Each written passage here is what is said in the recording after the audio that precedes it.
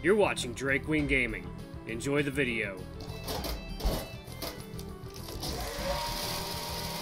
Hello everyone, Nary here from Drakewing Gaming, and some of you know me on Twitter, The Gaming Drag, and today I'm coming at you in another Let's Play episode of Dawn Chorus, Lake's Path. Yes! Doing Lake. Well, hopefully we will be. But anyway, guys, last time we left off, we had just gone back to, I think this is my room. God, my room is so pretty in this game. But yeah, Carvine's room is really gorgeous. I think this is Carvine's room anyway. But anyway, guys, yep. Yeah, it's his room. It's beautiful. I love the lighting and everything. It's crazy, crazy well done. RTX on? Anyway, guys, sit back and enjoy. Let me entertain you for the next 20 minutes, and let's jump right into it, shall we? Alright, let's do it. I almost forgot how this room looks. Despite that, it still feels mine. Everything is just as I left it. My things are arranged neatly on the shelves, and my empty bag is still standing on the floor, still standing near the door. This room is so nice. I think you got the most lucky of us all. There's such a chill vibe here. And that double bed. Lake flops down on it with such an impact that it almost knocks off the pillows. It's so comfortable, too. You know, you really are even livelier than usual. Of course, he's in your room. It's exciting to be here. I'm happy we're staying in a place like this. It's a nice change from our dorm. Our dorm isn't half bad either, but it's not at the level of this place for sure. Oh, Carvine, you were supposed to show me my photo. Is it ready yet? Ah, yes. It takes like 10 minutes. It was already developed by the time we got food. I should change into fresh clothes. I'll do that in a moment. I sit down on the bed, take the photo out, and put it between us. I'm curious of the result, too. Oh, it's so cute. Here's that cutie. Oh, I love it. He's blepping. He's heckin' blepping. This is so cool. He bleps. I didn't notice in the room or at breakfast, but he seems really tired in the photo, like he didn't sleep for a day. Yeah, probably for a good reason. He probably went to go see Torolf. He leans on me, his eyes still on the photo. Can I have it? Sure thing. I took it for you. Thank you, Carvine. You're the best. The weight pressing against my shoulder slowly increases. I turn to look at Lake and see his head pressed against my arm limply. His lips are slightly open, his two cute fangs peeking slightly and glistening with saliva. White strands of hair obscure most of his face, shining in the morning light like silver. He's asleep. He must have been really tired, much more than I could tell from the way he acted.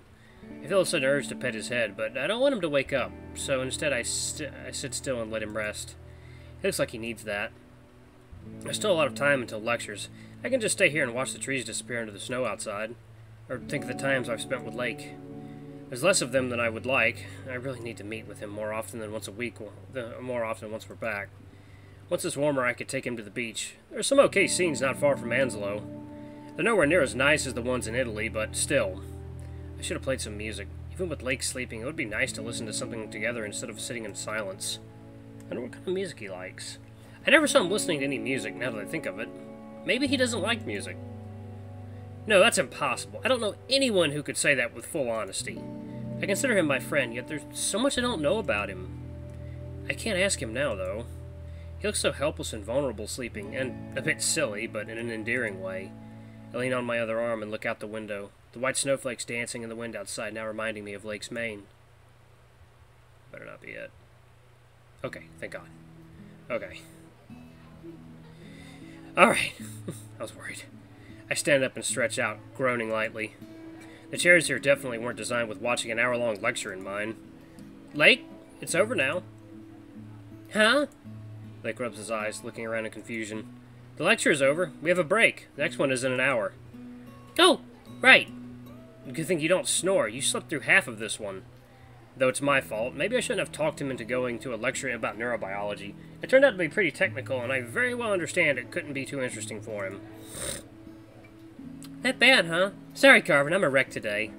Why, though? We didn't go to sleep that late.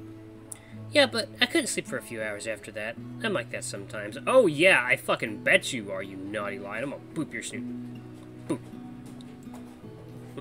How about we go for a walk? I should wake you up a bit. Sorry, I think I'll just go to my room and nap for a bit. Oh. Hey, that's fine, too. You look like you need some rest. Let's get you to your room, okay? Lake nods sleepily and then leans on me.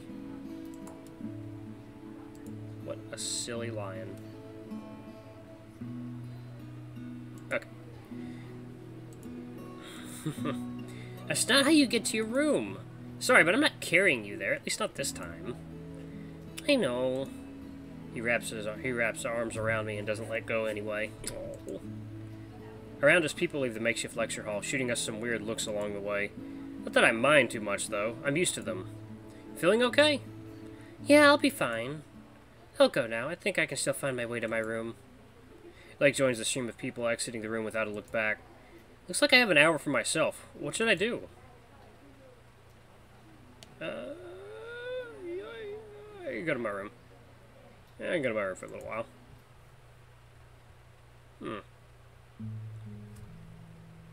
Ah, they need to change the art asset. Still light coming through the window. A little too much for the time of day.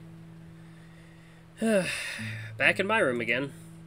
The air here smells comforting, of wood and clean linen. I walk up straight to my bed and flop down onto it, letting the soft mattress support me and sigh loudly. It feels good to let go. And having a huge bed just for myself is pretty great, too. I lie like this for a while, enjoying the silence. I have a bit less than an hour for myself. There's not much I can do in that time. Maybe I should also take a nap. I wonder how Lake is doing. When the lecture started, he just deflated in his seat and slept through half of them. Poor lion. Not to make him go to bed earlier today. I just grab a book for now and read a bit. I took 2 different ones with me and I haven't started either yet. I put on some music and flop back on the bed to indulge myself in vivid hallucinations until the lectures resume. Vivid hallucination? Okay. That went quite fast, didn't it? Maybe for you. The lectures for today have concluded. I talked both Jorgen and Lake into joining me for the last one, and Rune tagged along with Jorgen. This many in a row is, well, a lot. Too many for me, to be frank. I didn't attend all of them, but still, it's well into the afternoon already. That last one was interesting, at least. Never knew dolphins could communicate with us and understand the grammar of our language. The lecturer could show us more of the experiments themselves. That was the most interesting. That one was nice. Yeah, a shame we missed a few I wanted to see, though. I was excited to hear about brain implants, and we got Equilibria of stellar systems instead. So, what plans do y'all have for now? We're free for the rest of the day, sans the dinner. Yeah, I need to resume working on a project for the university. I'm already a bit behind on it.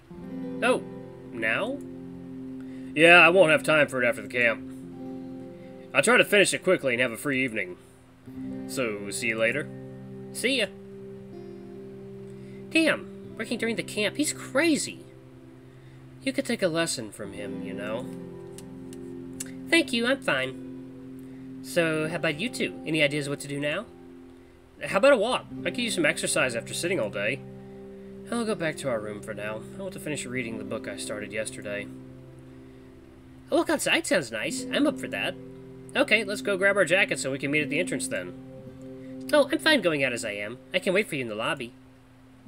I nod and continue into the corridor with Jorgen alone. Neither of us speak until we reach the stairs. The silence doesn't feel uncomfortable, but I still feel like I should say something. What book are you reading? A book about near-death experiences. That's why I mentioned the topic earlier today. It features both theoretical data and accounts from people who went through them. The topic is interesting, but ultimately I was only disappointed by what I have read. I started it, though, so I feel like I should finish.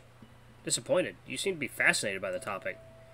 Yes, but then I read some more about it after breakfast. I don't really believe these experiences are inexplicable or metaphysical in any way. It's more your field of study, but I know a bit about the topic, too. Their impact on people that experience them is what is interesting.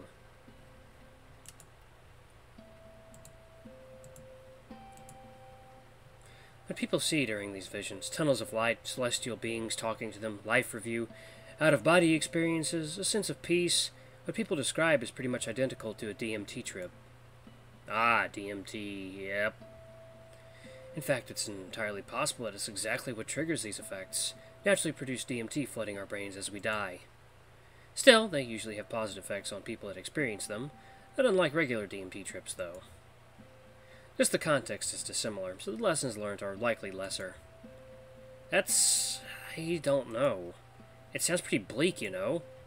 Maybe, not to me. How do you know all this, though? Why the interest in the topic? Let's say I've done a lot in my life already, and you see a lot of things going around clubs. I'll go continue reading. Don't make Lake wait too long for you. Ah, right. The door closes after Jorgen, and the silence that comes after it seems louder than our conversation. Wonder if he had a near-death experience and he's trying to explain or rationalize what he saw. Interesting. I turn around and continue to my room. I fancy myself a spiritual person, not a religious one. I do believe most things happen for a reason, but I do also believe in chaos and unpredictability of life. Still, it seems like some people in this life just roll natural d6s and some just roll natural 1s. Yeah. Weird how life works. Anyway. What crazy weather. It's not that bad. At least it's almost not snowing anymore. Indeed, it seems to be getting better. And blah, I'm talking as Lake. Indeed, it seems to be getting better. The sun is peeking from behind the clouds, painting the valley before us with yellow hues. Okay, so I guess the windows to the cafeteria are tinted. So I thought it was later than it actually was. Well, I also help when they're giving, when they're doing presentations. I really could live here. I don't think I'd ever get tired of this view. I'd have enough for a week, I bet. I already lived most of my life in the middle of nowhere. What interesting thing could I find here? Just more of the same. If you say so. Though I still have high hopes for the town tomorrow. It's cold, so I start trotting alongside the guest house, Lake walking beside me. We don't say much, just taking in the scenery and the serene atmosphere of this place. There's no one other than us here in a good few kilometer radius, most likely. Even with Lake by my side, I feel a tad solitary. Carvin, have you seen him? Who? Not who, but what? It's a film. Oh. What about it? I don't want to tell Lake, especially seeing him walk around in his flannel shirt only, but the cold is getting to me and I'm not really up for any more ambitious conversations. It's sort of a sci-fi romance, but not really. A guy fresh out of divorce downloads a new AI operating system and falls in love with it. I thought that was called... Okay, I think that's called Her. That's funny. That sounds kind of stupid. But does it really? I can imagine that happening. People seem to be getting lonelier and lonelier, and contact between us seems to get more and more virtual. Maybe it's the future. Though, maybe it isn't. It's really well done. I like it because it's the warmest film I know. I was listening to a track from the soundtrack on my way here, and I've been thinking of it since then. I feel like I need this film in my life right now. I haven't seen it, so there's not much I can say in reply to that, but it's good to know that Lake listens to some music after all. Suddenly, one of the guest house windows opens for a brief moment, and out of it, at a high velocity, flies a phone. It hits the ground with a muted thud, leaving a hollow in the snow cover. What the fuck?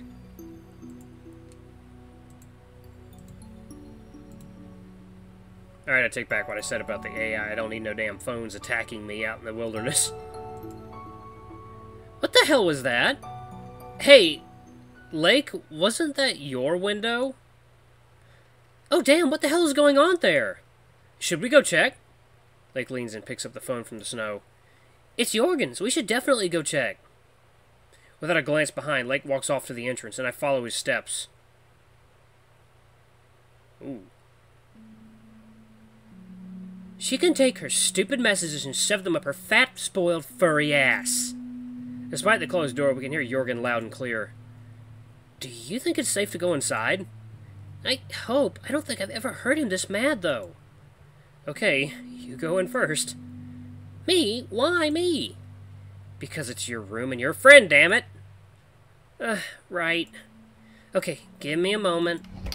Duh! Hello there. We enter the room and see not only Jorgen, but also a lamb I haven't met yet. Who's really... Wow. Oh, we need to spell that, right? Wow, she's really tall. It looks like they're having a heated discussion, but stop as soon as we enter. Hello, I don't think it's a good time for a visit. Can you give us a moment?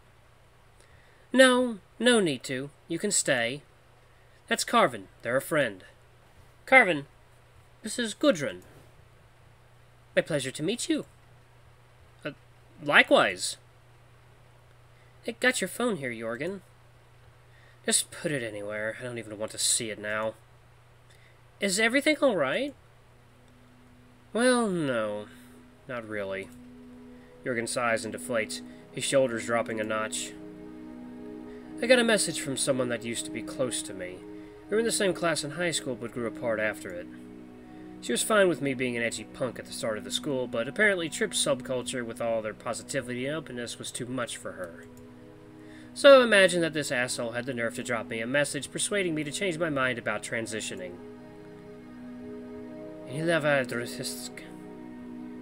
Thank God that ship has sailed. I never thought I'd see Jorgen get angry, let alone this mad.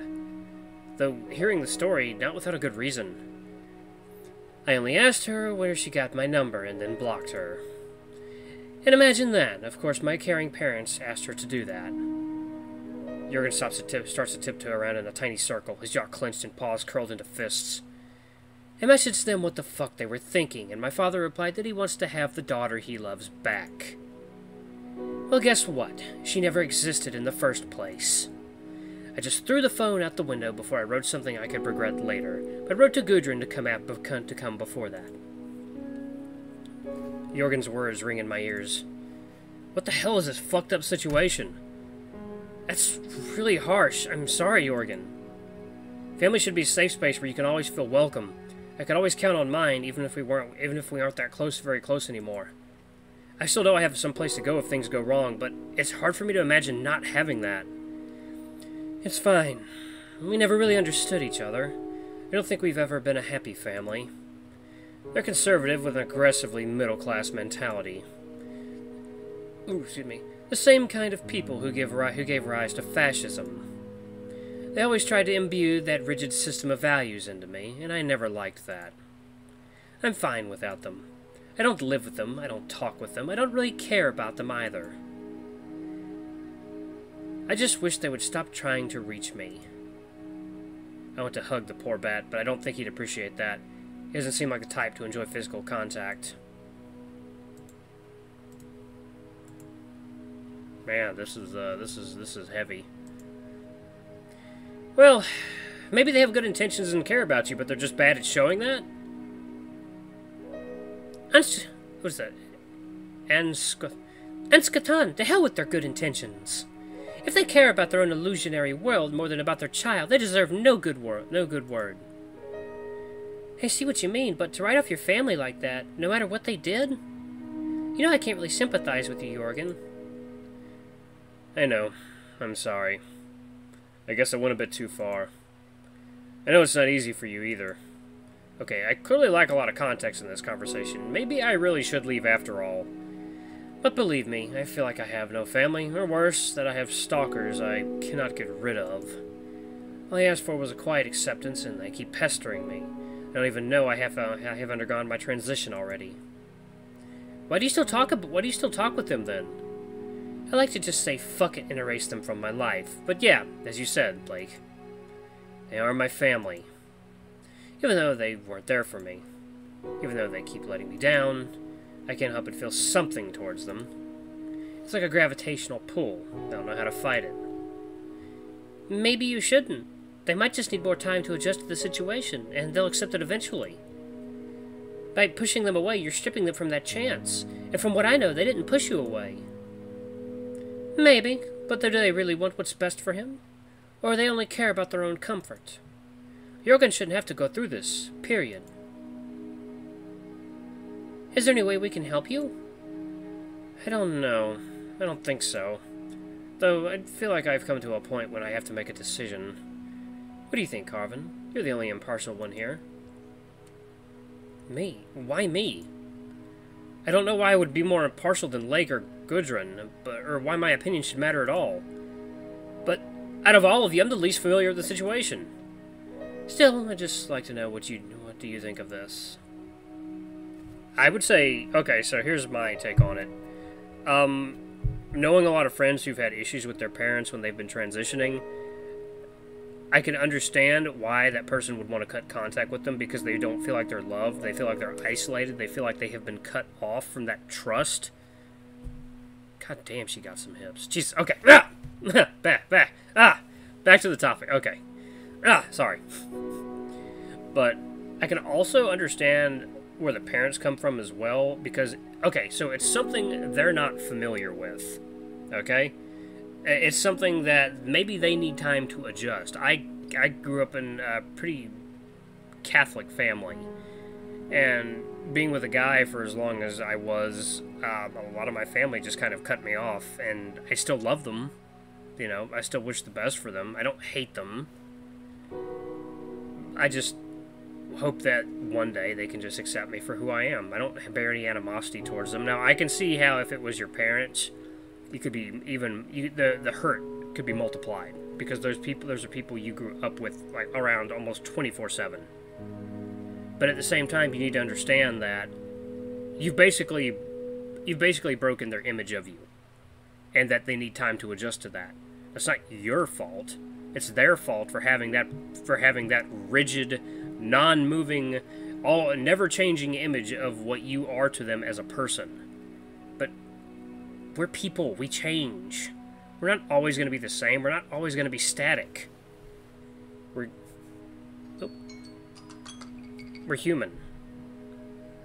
And we're imperfect. We have faults. We're going to be very hateful, very paranoid. We can also be very loving and understanding, very empathic. And we can be altruistic to those we meet and try to better ourselves. I'm sorry, I didn't mean for this to be a fucking moral lesson. Anyway, guys, so I will make this decision on the next episode. I'm not going to tell you what I'm going to pick. It's going to be a secret. But anyway, guys, let me save it right here. Thank you guys so much for watching. Don't forget to like, comment, subscribe, and ring that notification bell to the next video. I love you all. I'll see you next time. Bye-bye!